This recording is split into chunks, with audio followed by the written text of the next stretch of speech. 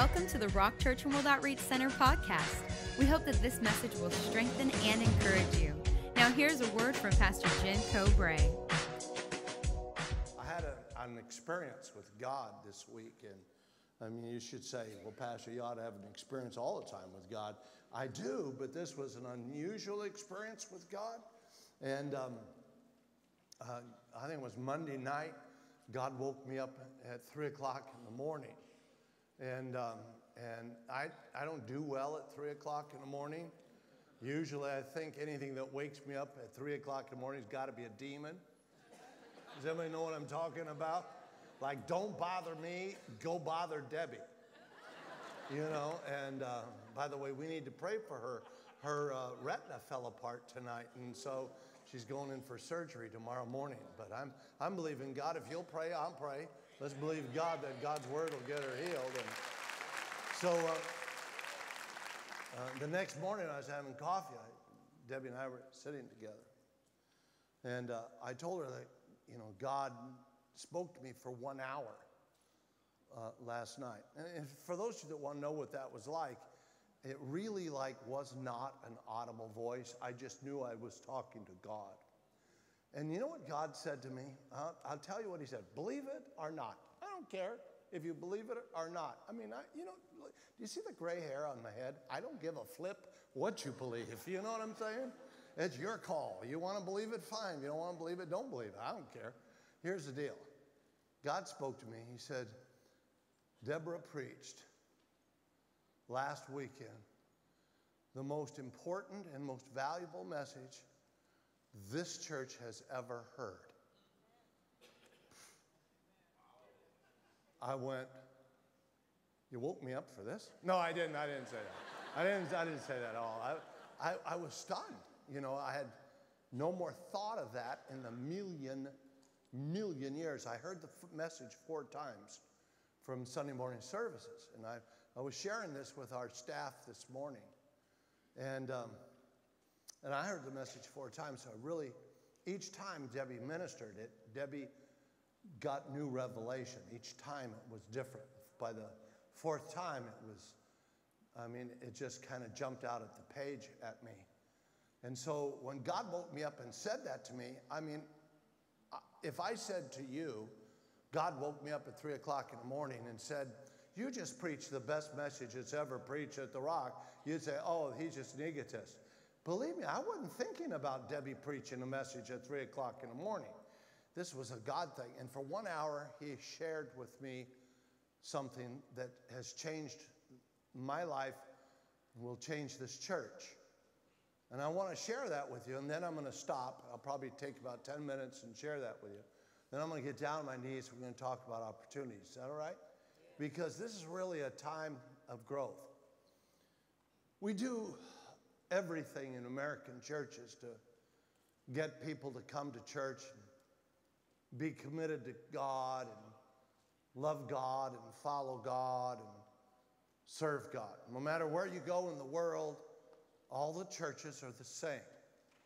They all have their singles groups, and they all have their koinonia groups, and they all have their small groups, and many of them have bus ministries and outreach ministries, all wanting to get people connected with God in a great way. And can I say that that's not a bad thing? As God was ministering to me, it wasn't like it was a bad thing, but it was like not the complete thing. And when Deborah went to Genesis 22 on this weekend, and she brought out for the first time the word worship. It's the word worship, if you remember from her teaching. And by the way, I'm so instructed by God to give this to you free, her teaching. If you'll take it and listen to it, I'll give it to you free. We'll make copies. I don't know if we'll have enough copies tonight, or even if there's anybody back there to make copies, but I'll give them to you absolutely free. She goes to Genesis 22, which we've done 1,000,000 times in our years as theologians and pastors.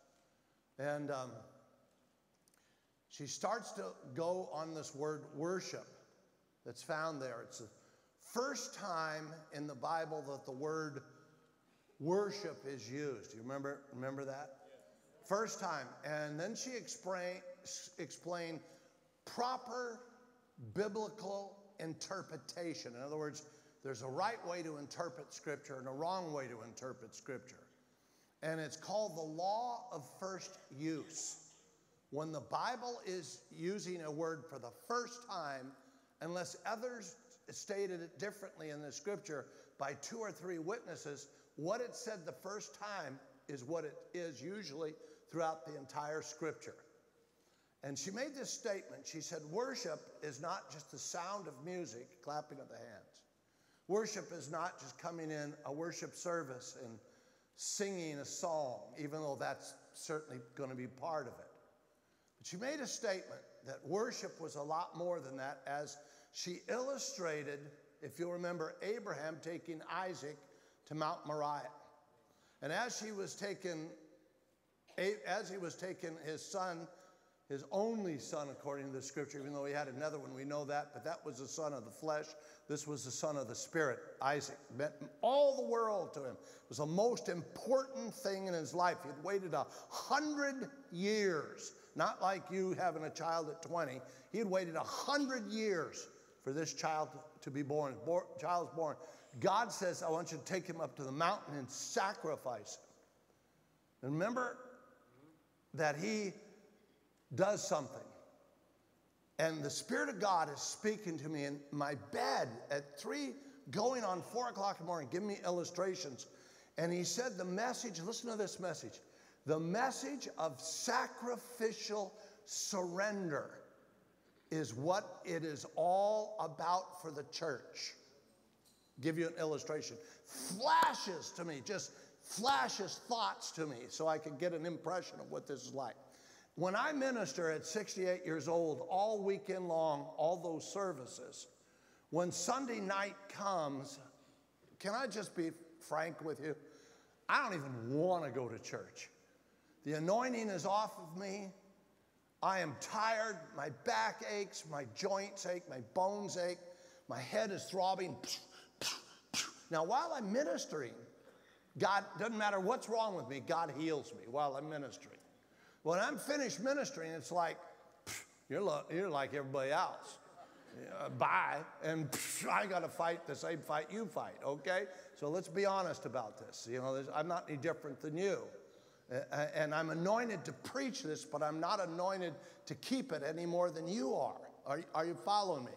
So when he gave me this illustration of me coming in, many times I'll come with dirty old jeans and a dirty old shirt, and I'll sit over there, and I actually don't even want to stand, because here's this music, and it's like 30-year-old music, and I'm 68, you know, and the drums are like, and I'm going, I just hate this. I lean over to Pastor Dan, I hate this music, and I'm just a crab, and I'm just really ugly. And you say, well, why did you come? Because I love God. Now, sacrificial worship is when you sacrifice what you want, think, feel like, and render to God what he has asked you to do, even though you don't feel like it. So real worship that brings Jehovah Jireh, which is the first time we ever heard the word Jehovah Jireh in the Bible, was out of Genesis 22, which is God is your provider. The first time he becomes your provider, first time he became Abraham's provider, was in the midst of sacrificial surrender of himself to what God said, even though he didn't feel like it, even though he didn't want it. Man, you know, God spoke to him about his only son to go up and stab him with a knife and burn him up into ashes. Who goes to God and says, oh, God, thank you. I can hardly wait to do that, man. That is like so cool. I can hardly wait to go up top of the mountain and kill my kid. Now, God doesn't take human sacrifice. It's not our God. So, but Abraham didn't know that at the time. What Abraham knew to do is what God said. Now listen again. Listen. Sacrificial surrender to what is God's says to God, I really love you more than myself. And therefore, it becomes a first time in the Bible, the word worship. Wow. If I can get you to come to church because you want to really connect with Jehovah Jireh, the provider of everything that you need, through sacrificial, that means giving of yourself, giving away yourself, giving up yourself, surrender to His word and will, instead of coming to church because the music's cool, coming to church because your friends are there, coming to church because the seats are comfortable, coming to church because you just, have nothing else to do.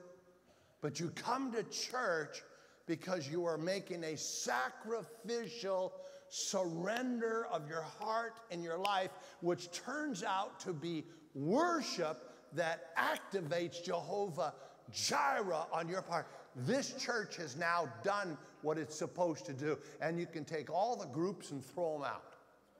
Because now our attendance and now our life and now everything we do is done not because we want to do it or feel like doing it, but because, in fact, we don't want to do it and don't feel like doing it, but we're going to do it anyway because God wants it. Now watch this. Let's take that for a moment and apply the same principle. I love my wife because I'm called by God to love my wife. I don't love my wife because she deserves it, even though she does. But let's say she's a brat, and I want to just punch her lights out. And so I love my wife because, why? God tells me to. So I sacrifice and surrender my feelings of, she doesn't deserve it, to loving her because God said it, not because of what her action is. The marriage absolutely explodes. Now, she reverences me. Nowhere does it say a woman loves her husband. A woman reverences her husband. Us men don't dig love. We dig reverence. You respect me, woman. And that's called reverence. And God knows that. That's why God said, women, you are to reverence your husband. So when she reverences me, even though I don't deserve it, but I do it sacrificially because God said it, man, I've got a healthy marriage on its way. Are you following me? And it's exactly the same thing with anything. And what we do oftentimes in life is we do stuff that we think is the right stuff, or that feels good, or that we want to do, or we see something, instead of what God wants us to do.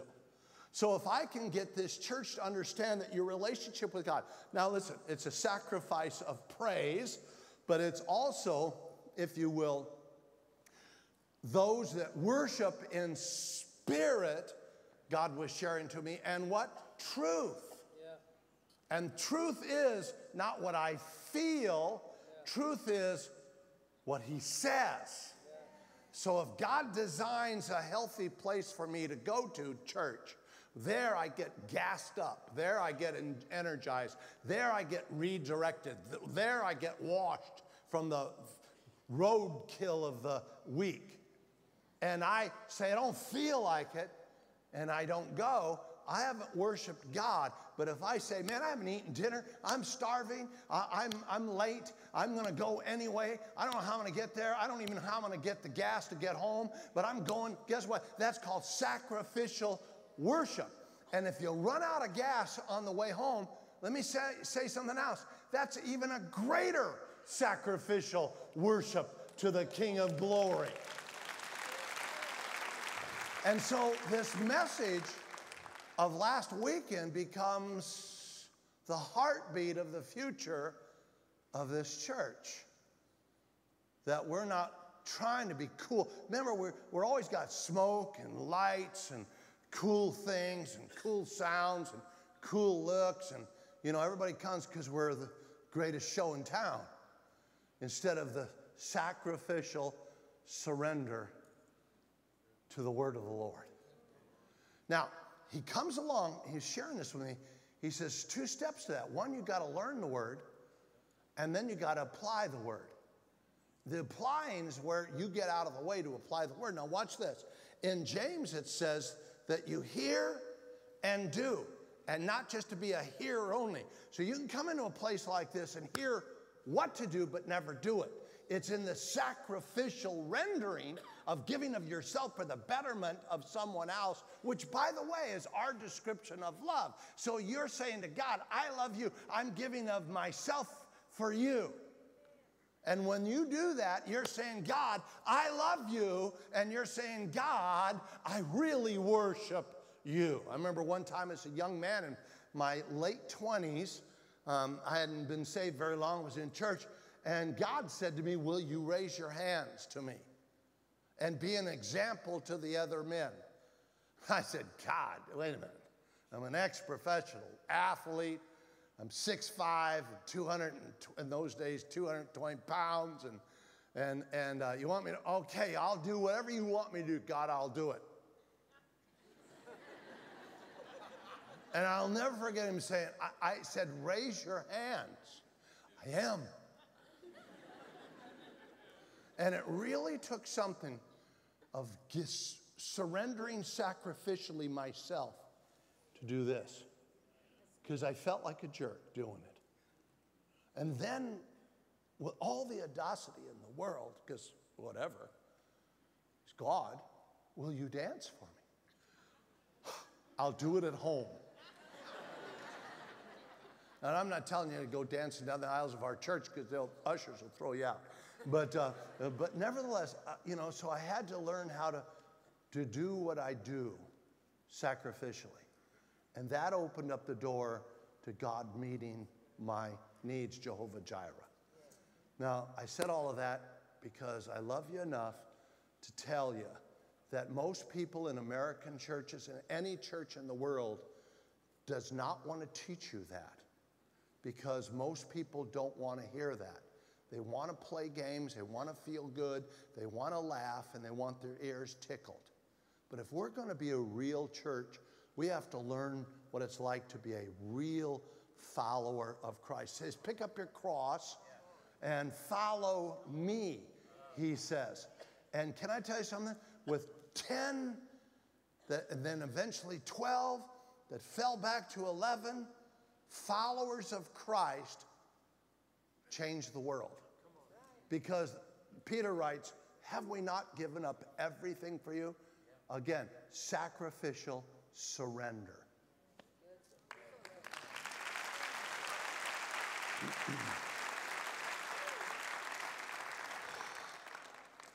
There are like 3,000, 4,000 people that attend our church that haven't given anything.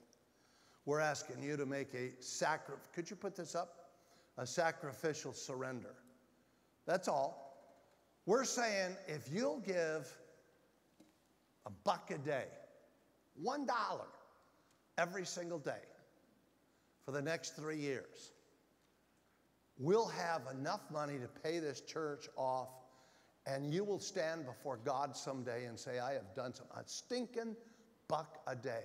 Out of that, only out of the 7,000 people that give to this church, only 1,400 said, yes, we'll do it. There ought to be more of you. And there's some of you in here, you know you can do more than $1 a day. But very minimum, if you can't do $1 a day, how about $0.25 a day? So you could say someday that you gave something. Give something.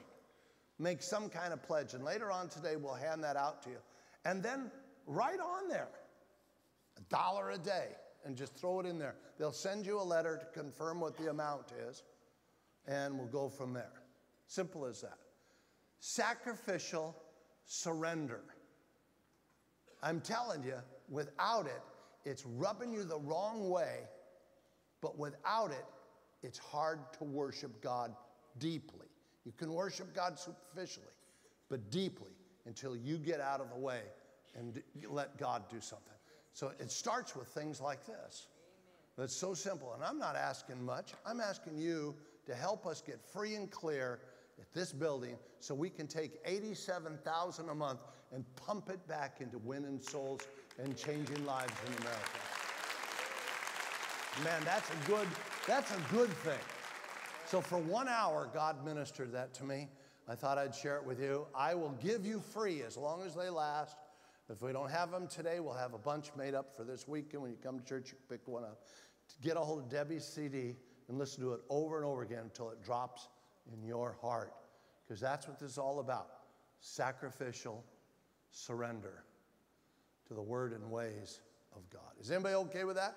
All right, let's go. Stand to your feet. Let's go before the Lord. I've got 15 minutes, and I can do this in the name of Jesus.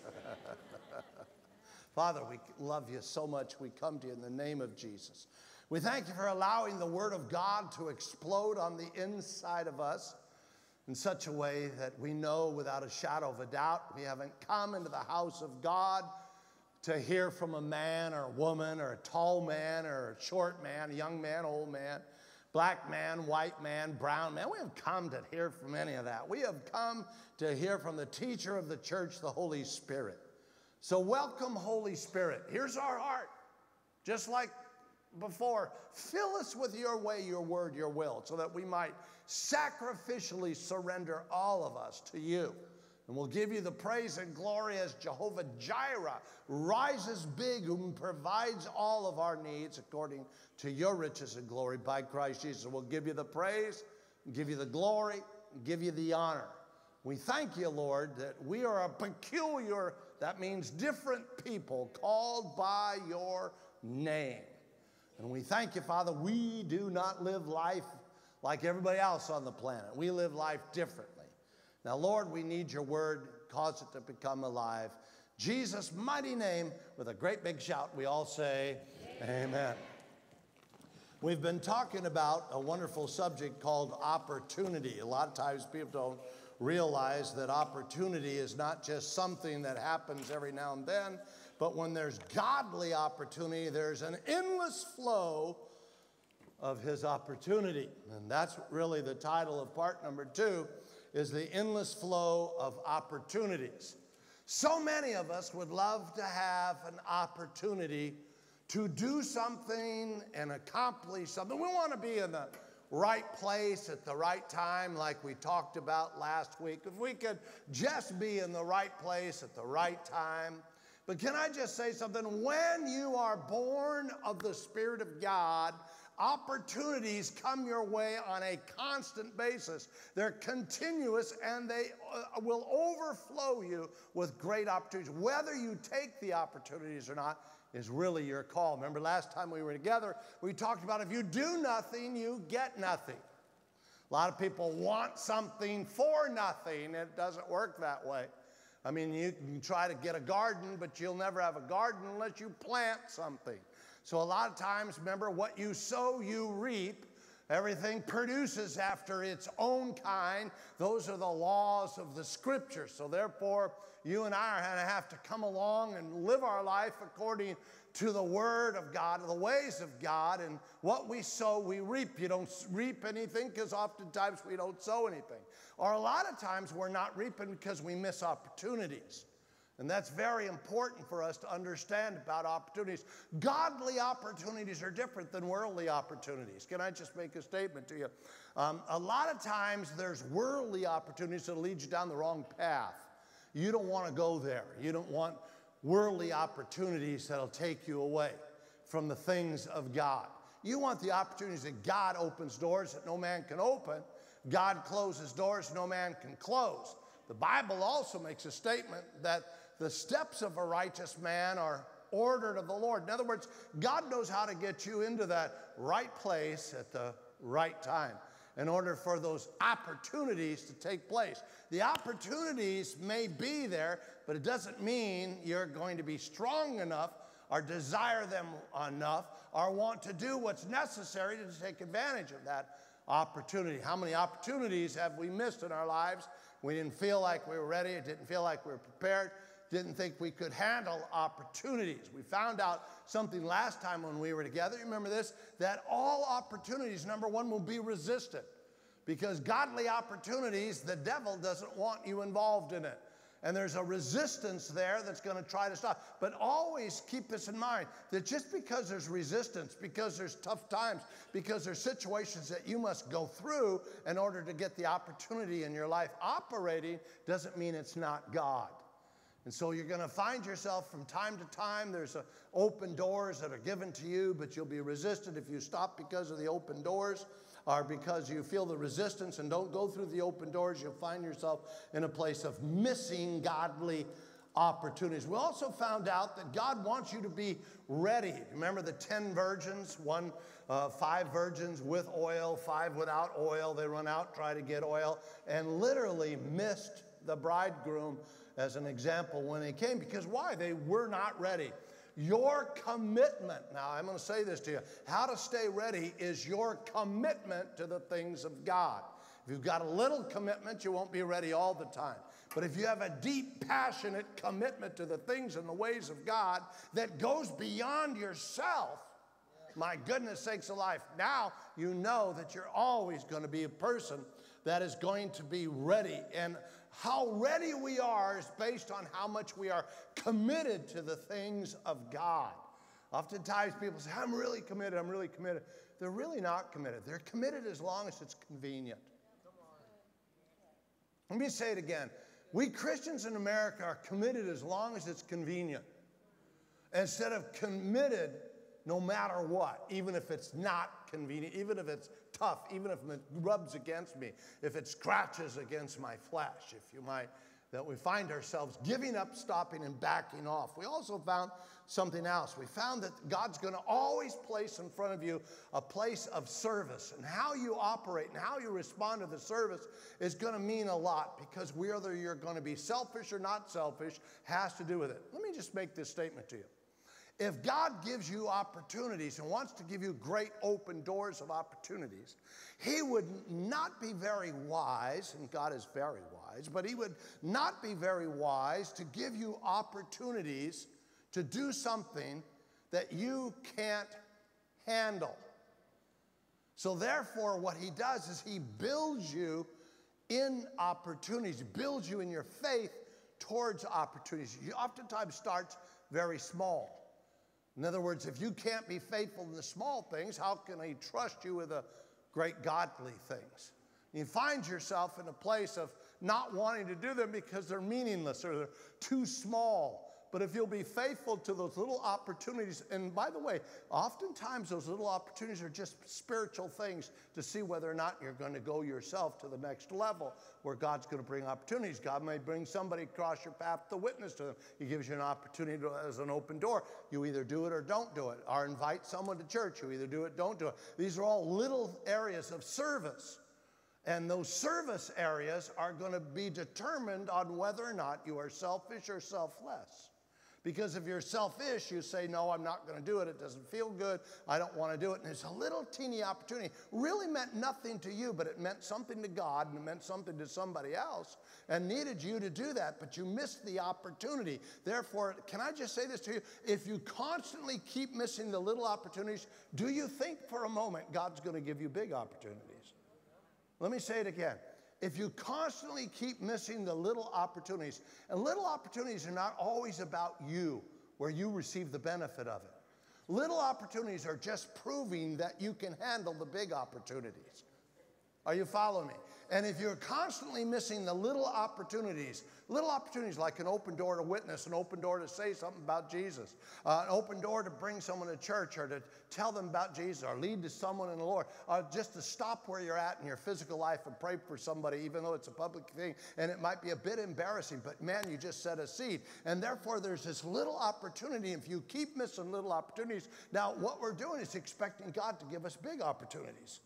You know, we want the big opportunities in life that will open up the big doors when we haven't even handled the small doors. It just doesn't work that way, my friends. So what happens in your Christian development for all of us is whether or not you will be faithful. Just like I was sharing with you earlier, man, I had to find out, God had to find out for me as a young man, whether or not I will do what he wants me to do, even though I felt silly. Finally, to the place where I got past myself and got to the place where I will do what God asked me to do. then the small service that I was doing for him now then proved that I could handle the small things so that God can open doors for greater opportunities later on. Many of us, let me say this to you again, many of us want the big opportunities that are obvious blessings without getting the little opportunities that are no blessings. But when you are a master at the little opportunities with no blessings, but you do it just because you love God, isn't that sacrificial surrender? Sacrificial surrender says, God, I love you so much. And then God opens up great doors to you. So for all of us in here, for an example, let me just say something else about the character of us. Sometimes we think God in so many different ways, like, God, I want the big when I haven't done the little. We'll talk about that a little bit more in just a moment. Have you ever thought about this? That a lot of times people have said, your loss is my gain. Have you ever had anybody say that to you? Your loss is our loss is your gain. Can I just say something about that to you? Can I say this? God loves the person who lost. Don't think for a moment God's going to take somebody's loss and make it a blessing to you. God loves those people that have lost as much as you who need the gain. And God can bring you a blessing, opportunity, without taking from someone else's lost life. In fact, if you Proverbs, I don't know if you got this up or not, in Proverbs 24, verse number 17, just pop it up. It says this, do not rejoice when your enemy falls. And there's this tendency to say, man, they're lost. Ha ha, my gain. They failed, and now I can pick up the difference and make a bunch on it. What a great opportunity. Can I tell you something? I'm not saying don't do it. I'm saying be very cautious. Do you understand the difference between don't do it and be very cautious? That doesn't mean it won't work sometimes, because sometimes those opportunities are there with institutions and not human beings. And then you can take advantage of the institution because it's a business and it's in a profit loss mode. But when it comes to an individual, be very cautious. I remember one time coming to a guy, and just leave the verse up there just for a moment. And I was just a young man in my mid-20s. I lived in Santa Barbara. I had a radio show, and I was preaching the gospel on the radio. And I would play music, and I would then break and talk about subjects and have guest speakers. And I did this on Sundays in Santa Barbara, California. I did it on a radio station called K-Tide. K-Tide had two radio stations that I knew of. It was an FM station and an AM station. It was simulcast in Santa Barbara, California. This is, this is 40 some odd years ago, guys. And so when I was on the radio, I was on the AM side and the FM side. God speaks to me, says, go to the owner and tell him that he is to give you the AM side for Christian radio. And I said, in those days, a radio station was in Santa Barbara, an AM station probably worth $300,000, $400,000, $500,000. Today, you can translate that to 25 million. That'd be like somebody going today to a radio station and say, how much do you want? They'll say 25 million. That's how much a radio station. That's what it's translated was in those days. So I go sit with the owner, heavy-set guy, sitting behind his desk, a few years older than me. I sat down, I said, you know who I am? He says, yeah. He says, how's your show doing? I said, it's doing great. Love preaching the gospel, talking to people about Jesus. I said, God spoke to me about you. And he looks up from behind his desk, and the sweat starts to run off of his forehead. I'll never forget this. His face went from white to red. I thought, God, he's either going to come over the desk and beat me up, or he's going to freak out or something. And he says, well, what did he say? He said to tell you that if you will give us the AM part of this radio station for Christian radio, he will bless the FM station you have and all the other things that you have your hand on. And he looks at me and he says, he said that to you? Sweat starts to run down his face. And he says, okay, I'll do it. I didn't know the guy had 7 other radio stations in the United States. Had no idea. So when he gave us the AM station, which, by the way, was translated and changed around, and now if you go to Santa Barbara, there's an FM station. It all started with the AM station, and God blessed his other 7 stations. Now watch this, because God doesn't take from people without blessing them. And sometimes we want to take from people. And we use the scripture, the wealth of the wicked is laid up for the just. I'm going to tell you something. You better get off of that verse, because that is not the heartbeat of God, and you're not the judge of that. And God will do it his way. But listen to these words. He says, and do not let your heart be glad when he stumbles. In other words, God wanted to make sure that if this man gave up his AM station, he would be blessed in all of his other stations. He became so prosperous, it was unbelievable.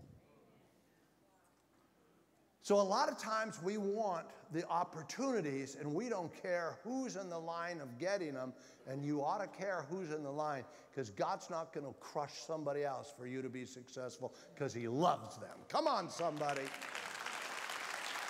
Now, I want to ask you a question. Here's a cool question. Who gets godly opportunities? Here's the funniest answer of the whole thing. Are you ready? Everybody. Saved and unsaved. Get God. You say, well, why would the unsaved get saved? Why would they have godly opportunities? Because God loves them. First opportunity they get is to have God. That's the biggest and best opportunity of all. That's the opportunity you and I have. We have an opportunity to get a hold of the Word, use it in our marriage, use it in the job, use it in our finances, use it in our dream, use it in our vision, use it with our children. You have an opportunity to take the Word of God. Here's this great, amazing opportunity to change your entire life and the existence of your life and the children that come after you. There's an opportunity there for you and I. And many times people don't take it, even though they call themselves Christians. They come in and hear the word, they quote the word, but they don't do the word. And until we have sacrificial surrender to the word of God, there'll never be the worship that we need to have. Is anybody listening to what I'm saying? So I say everybody who gets godly opportunities, every one of us. All the time, every day. I'll prove it to you. Jesus used as an illustration. We were there last time we were together in Matthew 25. You know where it is. Matthew 25, let's take a look at verse number 14 of Matthew 25. It says, for the kingdom of heaven is like a man traveling in a far country who called his own servants and delivered his goods to them. So here he is, calling his own servants and delivering his goods to these guys. Who are they? They are his, who? Servants. The illustration here is about you and about me, and it's about opportunities and what we do with them. You've heard me teach on this before, but I'm going to do it again because there's all kinds of neat things for you and I to see in here that we haven't seen before. So he comes and uses this illustration. He says this, for the kingdom of heaven is like a man traveling. Jesus is like, I'm going to go away for a while, and I'm going to leave you with the power of the kingdom of God. What are you going to do with what God gives you? God says tremendously, he wants to give you great, mighty, marvelous, wonderful things. No, what are you going to do with it? These opportunities you have, listen to this. How about an opportunity to break out of poverty? How about an opportunity to have a great, loving marriage? How about an opportunity to raise kids that aren't brats in society and weirdos and freaks? How about a great opportunity to have a fabulous, loving, caring, strong, healthy family for the future? I mean, is that not worth something? See, we all have that opportunity. So here God comes along and he gives, he distributes this opportunity among his people. That's what he's done with you and I. Verse number 15 comes along, says these words, watch this. And to one he gave 5 talents, to another he gave 2, and to another 1, to each according to his own ability. And immediately he went on his journey. And now listen to this. He gives to every single somebody something. There is not one of you that don't have an opportunity for something. It may be small, it may be medium, it may be large. But you're going to have to do something with what God gives you before God gives you more. Yeah. Are you following me? We're going to see that in just a moment. Because opportunities, a funny little thing, sometimes we don't take opportunities because they're too small. Did you know when you have an opportunity to get the Word of God, to learn the Word of God, to do the Word of God so that it could change your future, all of it started with something small. The Bible says don't despise the small beginnings. And so therefore, every one of us have opportunity in something. But notice this, he gave each one. He didn't leave one out and say, listen, I'm giving you 5, giving you 2, giving you 1, and there's 1 or 2 of you are going to get nothing. Some of you feel like you have no opportunities in life, but they're there. They're just so little right now because you haven't developed them and followed through with them in order to get to the big ones. I'll prove it to you by looking at this parable. And he comes along and he immediately goes on his journey. But everybody, listen, everybody say everybody. Everybody. Could everybody say everybody? Everybody. Nah, you're staring at me. Could everybody say everybody? Everybody. Now I want you to say everybody and that's me and point to yourself. Everybody, that's me. It's true. Everybody has something. Maybe small, maybe medium, maybe large. But you have something from God. Now what you do with it determines what happens to you in the future. Are you following me? Now notice what it says. Verse number 16 comes along. Verse 16 makes it very clear. He says, and then he who had received 5 talents went and traded with them and made another 5 talents. You know, the way this verse is set up means this guy got it. He knew exactly what to do with it. Wait a minute. The way the verse reads is immediately after he gave the talents away and went on his journey, the Bible says he immediately went on his journey. And then he says this. He said the one that received the 5 went out and did something. He didn't look at him, didn't hold on to him, didn't do anything. He knew exactly what to do. I mean, he was like trained. That tells me he has done this before. Are you following me? And he immediately received the 5 talents. And he said, and went out and traded with them and made another 5 talents. Now, verse number 17 comes along. Let's take a look at verse 17. Verse 17 says these words, and likewise. I love the word likewise because here's the guy that got the 2 talents is doing exactly what the guy he saw do with the 5 talents. And likewise, he goes out and does the same thing. He goes out and received 2 talents, made 2 more. Most likely, he started with. Can I ask you a question? Do you think the guy that got the 5 just went out and made 5, or do you think he knew how to make the 5? Do you think he might have started somewhere in his life with 1 and developed to 5? Probably. Do you think the guy that had the 2 because he started with 1 and made the 2, and now he could be trusted with 2 to make the 4? Probably. A lot of times we don't understand that. See, a lot of times we see ourselves as the product of the 1, and we don't do anything with it. It seems so simple. It seems so small. It seems so insignificant. It's so unimportant. Why do I want to do anything with it? Who cares? Nobody cares. God won't even care. But God's watching to see what you do with it to see whether or not you're going to get 2 next time around. He comes along and he says these words, verse number 18. Listen to this. But, I love the word but there. The word but means, oh, here comes a transition in thinking. The 2 first guys did pretty good. The third guy, but. Verse 18, but he who had received 1 went and dug a hole in the ground and hid it from his Lord's money. And after a long time, verse number 19, the Lord of the servants came and settled the accounts with them. And he who had received 5 talents came and brought 5 other talents and said, Lord, you delivered unto me 5 talents. Look, I have gained 5 more talents besides them. Everybody has an opportunity. What you do with the opportunity determines what you're going to do in the future. Now, let me say it again. Everybody has an opportunity, and what you do with the opportunity determines what you do in the future. One more time.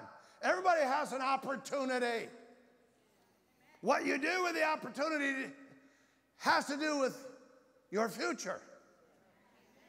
Most people say, well, it's either not big enough, it's not important enough, or I don't see it, it's not any big deal, nobody really cares. But the guy got 2, said, man, now the guy got 2 didn't complain about the guy that had 5. He just went out and did what the guy that had 5 did. That's why the word likewise is there. He said, who received 5 talents came and brought his 5 talents, saying, Lord, he said, I've gained 5 more. Verse number 21. Verse number 21, and the Lord said to him, well done, good and faithful servant. You were faithful over a few things, and I have made you ruler over many things. Enter into the joy of the Lord. Can I ask you a question? How did he become a ruler over many things? Because he was a faithful person over the few. That tells you right there that he started off in a small way. We're always wanting to start off at the top instead of working our way through the small. I want to make a lot of money real fast and have an opportunity. And God says, listen, it's a small beginning. Go out and make a little on this, be faithful on that, and watch God open the door, and it'll be more and more and more. Let me tell you something about business. Did you know that 95% of every business in America was started with so small that the owner will tell you, admittedly, never dreamt that business would ever be successful? It was so small, they were just trying to make a living for their family. And all of a sudden, it became enormous. Here's how. Because they started small and worked their way up.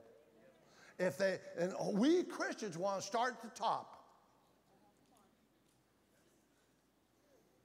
We don't have nothing, but oh, God give it to me. Oh, yeah, but why don't you go to work to get it?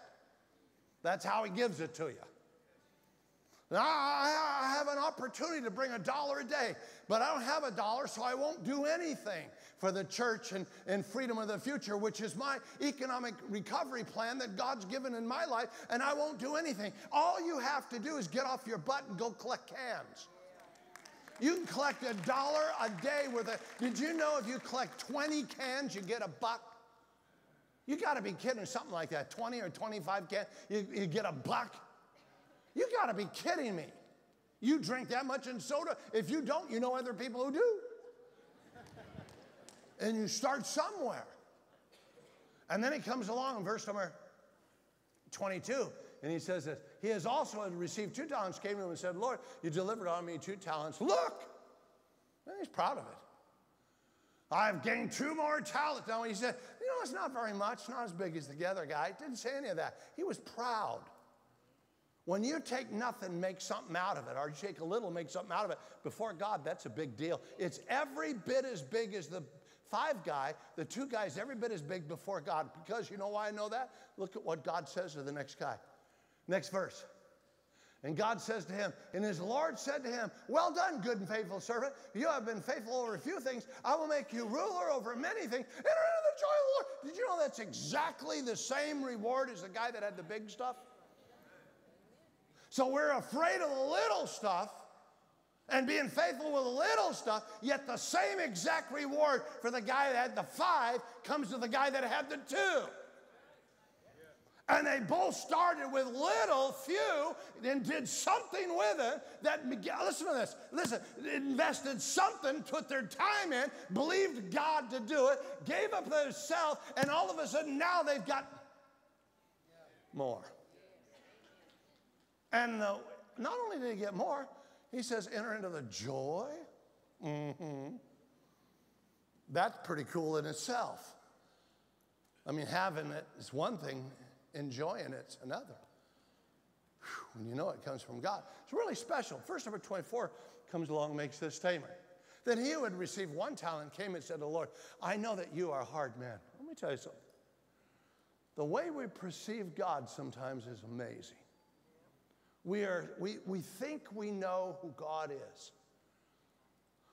And he comes along and he makes a statement. He says, I know you're hard. So,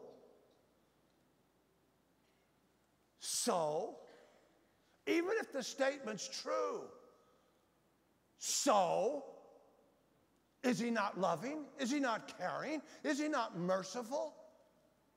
He's not some flippant little thing that's full pliable that, you know, is here today and gone to Maui tomorrow. You better believe God's hard. And because God's hard, he can keep his promises or not keep his promises. He says these words, I know you're hard. And he comes along and he says this, and you reap where you have not sown and gather where you have not scattered seed. Now, when I first read that as a young man, that kind of ticked me off. I said, what is this guy talking about God like that for?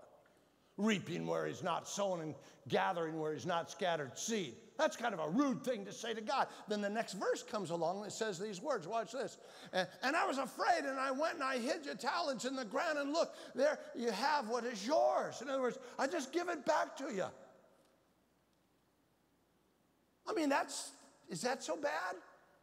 It is when you have a God who can reap where he has not sown and harvests where he hasn't scattered seed. In other words, he can make something out of nothing whenever he wants. That's right. What have you got to lose? And what are you afraid of? Are you following me? Yeah.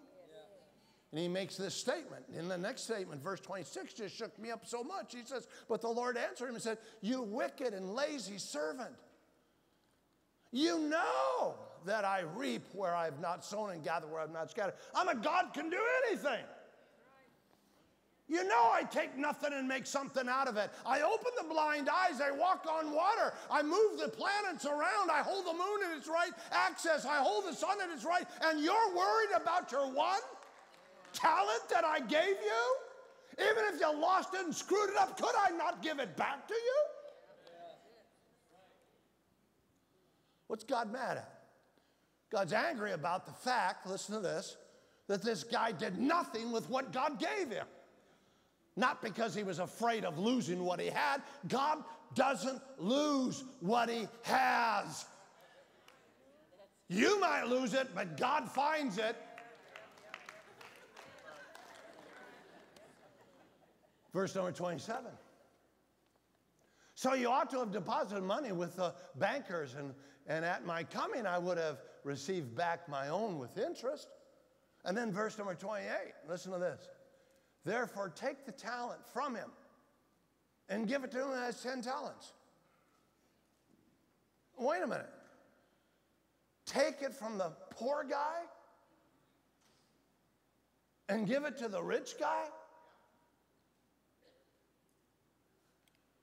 That isn't the way we do things in America. In America, we take from the rich guy and give it to the poor guy. Isn't it funny how God's economy is different than the American economy? The American economy is on welfare and entitlements, and I'm not against them, for a while, but not for life. We need to help everybody get going. But then everybody needs to, when you get going, this is about the God on the inside of you, not about the gods on the outside that keep you down. It's about the God on the inside that lifts you up. And he says, take the talent from it, take the one from it, and give it to the guy who has 10. Why would you give it to the guy who has 10? Because he knows how to do something with something. When you have something, you don't give it to people who don't do anything with it.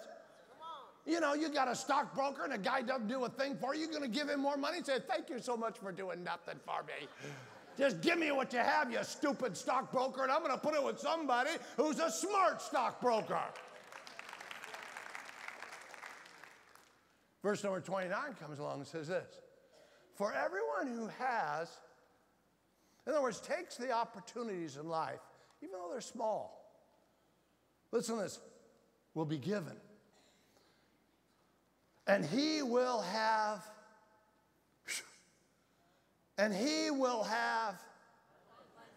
what? He will have what? He will have what? In other words, everybody that has, they have because they take the opportunity to do something, even though it's small, and work their way up. They probably had 1, and he worked to 2, and he worked the 2 to 4, and he worked the 4 to 8, and so on. And now here's this guy coming along. That's the guy I can trust with. So everybody that has will have more, and he will have. Jesus said, I've come to give you life and give it more abundantly. How does it happen? Is it abundant because you just sit back and someone gives you something? Or is it abundant because you believe God, the God on the inside of you? Yeah, it's going to be tough. Yeah, you're going to be in a fight. Yeah, you're going to be afraid. Yes, opportunity will be resisted. Yes, you're going to find yourself in a place where you're going to have to realize that you weren't given the spirit of fear, but of power, love, and a sound mind. But guess what? He says will be taken away and have abundance. But from him who does not have, that's the guy that had one, even what he has. In other words, I gave the opportunity to him. He did nothing with it. I'm going to take that opportunity and give it to this guy. And that's why you see some people in the body of Christ prospering and other people not. Some people are saying, give me something. Some people are saying, I have it to give you. I'll give it to you. I don't know about you, but I want to be the giver, not the receiver. Now, the last part of this verse says something interesting that we may never have seen before, but let's see if we can see it again. Verse number 30. And cast the unprofitable servant in the outer darkness. There will be weeping and gnashing of teeth. Now, wait a minute. What kind of a God gives a guy one talent, he screws it up, and throws him into outer darkness? A God who has given him time and opportunity and opportunity. This is, you have a picture that he did it one time and got thrown into outer darkness. No. God's a God of mercy. Therefore, he had to have given him many times until he was finally over with giving it to him, and he wouldn't let him prosper at all. He wouldn't allow him to prosper at all. And he throws him in outer darkness because he had given him many opportunities, and he said no to all of them. How many people attend church that say, I've got no opportunities, but they've got many opportunities, and guess what? They didn't make it. Verse number 30. Now, let me show you something. Last verse, and I quit. Proverbs 1:24. In fact, I'm lying. I'm going to give you in 2 verses. Proverbs, because I have called you, you refused. I have stretched out my hand, and no one regarded it. And he goes on in Proverbs 1:24 as saying, you're a cursed people. Matthew, the 10th chapter, verse 14 and 15. First missionary journey, Jesus is telling these guys, don't take anything with you. Go find out who's worthy. And he says, and whoever will not, verse number 14 says, and whoever will not receive you, nor hear your words, are not worthy. They're getting opportunity, and they're not going to do anything with it. When you depart from the house or the city, shake the dust off your feet. Assuredly, I say unto you. Why? Because they wouldn't take the opportunity. Watch this. It will be more tolerable for the land of Sodom and Gomorrah in the day of judgment and in that city. Why? Because they had opportunity and they wouldn't take it. Opportunity for all of us comes in a package. It's very small when it starts, but it's an opportunity. It's an opportunity to witness, and we just do it. It's an opportunity to go to church, and we don't feel like it, but we do it anyway. It's an opportunity to bring a tithe or an offering on a regular basis, but we don't do it. And we wonder why we're in trouble. Most of you tonight, you've got to hear this. God has given you an opportunity, a simple and wonderful opportunity to hear the word of God and be a doer. God opens doors. He doesn't open doors because you're pretty or smart. Doesn't open doors because you're a size 4. He doesn't open doors because you're a D cup. He doesn't open doors because you got a lot of makeup on. He doesn't open doors because you got degrees and a bunch of numbers after your name and initials after your name. He doesn't open doors because you went through school. He opens doors because he's God Almighty.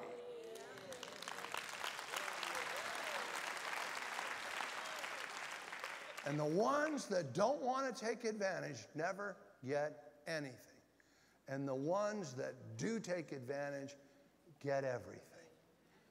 Can I just say this to you? I love you so much to tell you like it is. A lot of times, when we have traditional churches that won't even read from the Bible to you. You know why? Because they really don't believe you can handle it. So they make a bunch of traditional rituals out of their services. because you really are too stupid to believe the Bible. This place believes in you. We believe you need to know the truth and that all things are possible to him that believes, not because you're cool or educated or smart, talented or gifted, just because you're a believer. When an opportunity comes and it's little, make sure you follow up. Even if the results stink, God saw it. And he says, and when you are faithful over the little, I'll make you Lord over the bunch.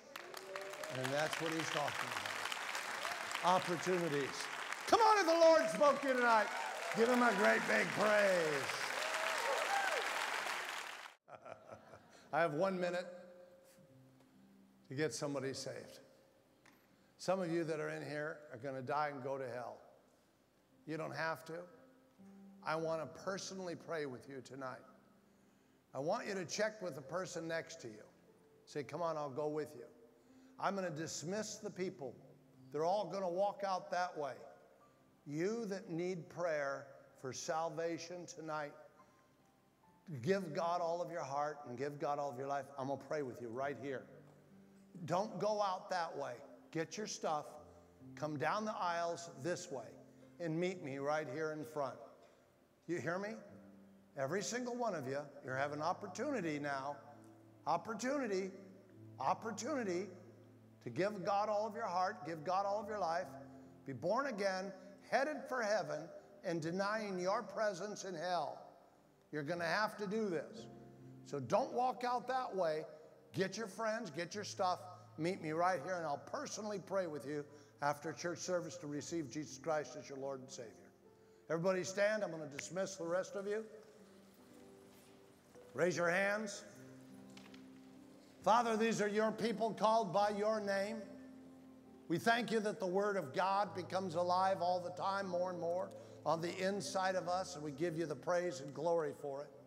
I'm asking you to bless these people. Give them great opportunities. Start somewhere, God, I know you will, and watch them fulfill that you have asked them to do. And God, we know that they will end up a blessed people. So, Father, we're in agreement about the Inland Empire with a great big shout. We say that the Inland Empire shall be saved. Hey, you just heard that altar call. You just wanted to give God all of your heart and all of your life. Now let me lead you simply in a prayer of inviting Jesus Christ into your heart as your Lord and Savior. In fact, why don't you just go ahead and listen to me? Go ahead and close your eyes and just repeat these words after me. I'll go slow. You repeat them. Say these words. Say, Father God, I come to you in the name of Jesus. I believe that Jesus Christ is your only begotten Son, and that you sent him for me, and that he died for me on that cross at Calvary. I believe that his blood washes away my sins, that I am now a new creature in Christ Jesus. And I thank you, Lord. I receive you now and forever as my Lord and as my Savior. I'm going to turn from sin, and I'm going to turn with all of my heart and all of my life to you, Jesus, as my Lord and as my Savior. Let it be known in heaven as well as upon the earth that I am born again. I'm a child of God, that I'm saved, and I'm headed for heaven and denying my presence in hell. Thank you, Jesus. I'm alive forevermore. Love you so much. God bless you guys. Everybody just say amen and receive Christ as your Lord and Savior. So talk to you later. God bless you. Bye-bye.